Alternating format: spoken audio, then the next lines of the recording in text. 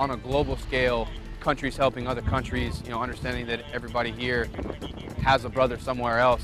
I think that's pretty important. Hey, my friend, push up a little bit. We have to quickly grow up to amphibious capability and interoperability. So we're here to integrate the Japanese small boat amphibious capabilities with our assault amphibious vehicles, some of the things that they bring to the fight. Makes us a more effective fighting force, and it just allows that camaraderie, that understanding, from the basic rifleman level all the way up to the Admiral General level where the planning is going to happen.